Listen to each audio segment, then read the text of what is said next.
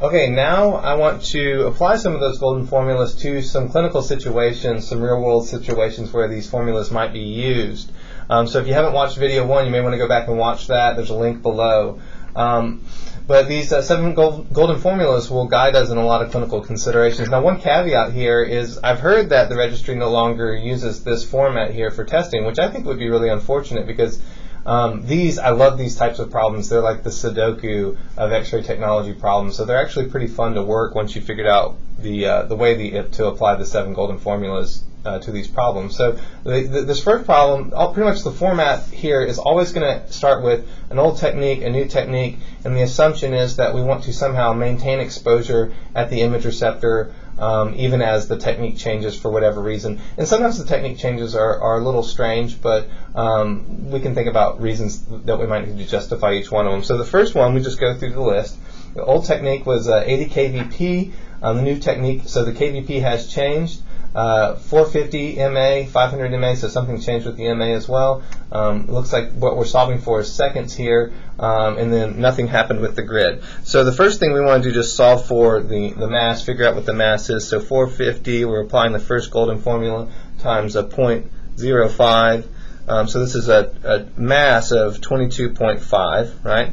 And I suspect I know what's going on here. I think that this has been an application of the 15% rule. 15% is what I'm suspecting. So it's always good to ask ourselves, what do we expect is happening here? So I'm going to say 80 times 0.15. This is the way I figure out what 15% of 80 is. And if I add 12 to 80, I get 92. So this is an application of the 15% rule. The kVp has increased by 15%. So if I want to maintain exposure, I need to decrease the mass. I need to cut the mass in half. Now, that's pretty easy to solve for here. So I would just take a 22.5, divide it by 2. So what I want over here is 11.25. But that's probably not what I've been given. Yeah, they gave me just the time. So in order to do this, I'm going to need to just solve now. I'm going to have to use my little mass formulas to figure out what exactly is the time that this is. So knowing that this is mass on top, so I'll put 11.25 on top of what? The MA, 500. So this is going to be a very small number divided by 500. And this is the time in seconds, 0.02 seconds, right?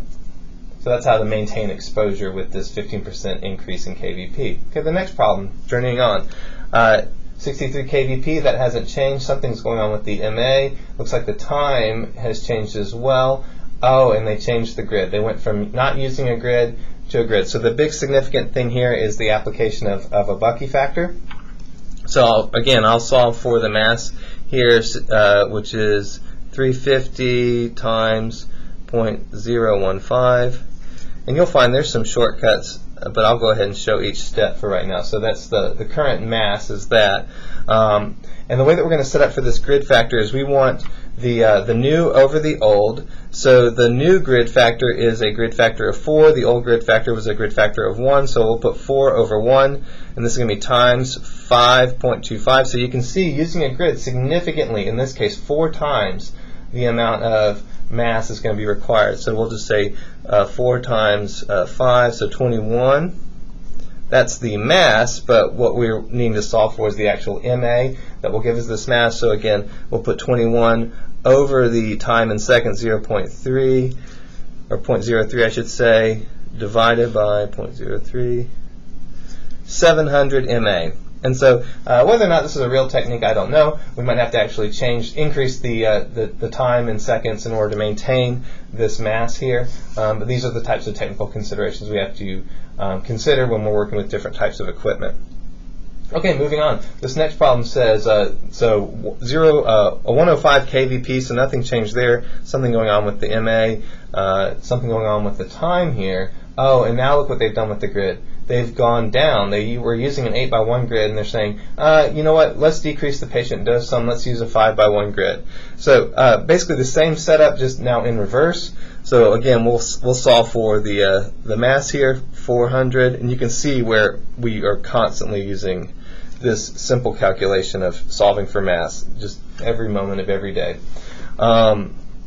And oftentimes the machine does this type of thing for us, but we should have it in the back of our mind. Eventually we're going to need to solve for that mass as well. But the way we'll set this up in terms of the grid factor is we have the, again, the new grid factor of 2, and the old grid factor of 4. So new over the old. We could simplify this down to 1/2. So we really just need 1/2 the mass. That's an easy solve. 6 should be the mass here if we reduce the grid ratio here. And so now we need to just again solve for that MA 0.015. So 6 divided by 0.015, 400 MA. All right, moving on. So we got the old technique, 95, 95, nothing's really changed. There's something up. This is a density maintenance problem because we can see a change in the distance here. And frequently we would do this quite a bit when we're doing portable work. We need to change the distance and we need to change our technique accordingly. So we'll set the old mass on top. And the important thing here is to have the same distance on top squared, and the same distance and the new distance on the bottom squared. And it's going to be helpful to just go ahead and memorize some numbers. That 40 squared is 1600 because we oftentimes use that SID, and then 72 just through years I know is 5184. Right? So that gives me a nice neat way of figuring out how I need to proceed. I'll say 15, I'm going to cross multiply here, times 1600, right? And divide that by what? 5184. Okay, so the new mass should be 4. And it's always important again to ask, because they're 4.6, did it change in the way that I expected, right? So I had a significant reduce in SID.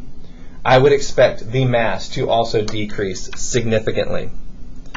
So it's always important to ask ourselves, to proceed scientifically, what do we expect is going to happen when we make these changes? All right, the next few problems are looking at geometrical considerations, things like magnification and stuff like that. So we got a 4-inch object x-rayed at a 72-inch SID, 5-inch OID. How will it appear on the image? What will be the image size? So this is the magnification, and we remember that's SID over SOD, and it should always be larger. So again, what do we expect is going to happen? We expect that the image size will be larger than the object size. So let's go ahead and set this up. But they did something kind of mean to us, right? They didn't actually give us the SID. So we're going to, before we can even get started, we're going to have to subtract 5 from 72 in order to find out what the SID is. Right. So 72 minus 5, 67. Right. 67 is our actual SOD. So we said SID over SOD, 72 over 67, and so far it's looking good, because I would always expect this number to be slightly larger than 1, because it should be magnifying the thing, not a lot, but enough. So 72 divided by 67, it'll give us a number slightly larger than 1, in this case 1.07 is the way I'll write that, and this is a dimensionless magnification factor, so it doesn't have any dimension attached to it. I'm going to multiply this again by the object size in inches, and it's going to give me how the image size will appear, times 4. So a little bit bigger, I'll round this to 3, 4.3 inches is how the image size will appear due to magnification. Okay, this next problem is asking, an object measures 5 centimeters on the image. What is the actual size if the SID is 4 inches and the OID is 15 inches? And now you might be thinking, oh my goodness, now I got to convert inches to centimeters, and this is just going to be miserable. No, you don't have to do that, because again, the magnification factor is a dimensionless factor. So the good news is once you have that factor, it doesn't matter if you're using centimeters or inches or feet or whatever. The factor will work just the same. So again, oh, but they were mean. They gave us the SID and the OID, so they're trying to trip us up. So we'll say 40 inch, right, minus an OID of 15. This will give us the SOD. So 40 minus 15. 25 should be the SOD. And we'll set this up with a SID over SOD 40 over 25, right? So 40, and again, we would expect it to be a number slightly larger than 1. 1.6 is that magnification factor, right?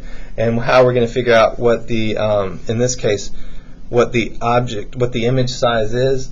Oh, but they were tricky again. An object measures 5 centimeters on the image. So this is really asking us what is the image size, what is the object size. And so again, we would expect the object size to be smaller. So how are we going to figure that out? Well, we'll take the 5 centimeter, right, image size, and we're going to divide it by 1.6. So 5 divided by 1.6, so we should get something smaller, and we did, 3.125, so the actual centimeters. So the actual object is 3.125 centimeters. So again, watch the wording. The registry probably won't try to be tricky about the wording, but it is something to be aware of as we get into the weeds of these types of geometrical problems. All right, the final one is asking us about unsharpness, aka penumbra. And so it's given us the focal spot size, which they pretty much have to give us. There's really, it would be very difficult to solve for that. SID and an oid, so they didn't give us the SOD, which we need, because our formula here is focal spot size times oid divided by the SOD, right? And this is going to give us the amount of penumbra. So I'll go ahead and just set this up. 1.5 is our focal spot size. Our oid is 8, and SID of 100 minus 8, 92 is the SOD, right? So we got 4 over 92, right? And we can plug that in, because I can't do that math in my head, but we know it's going to be a very small number, right?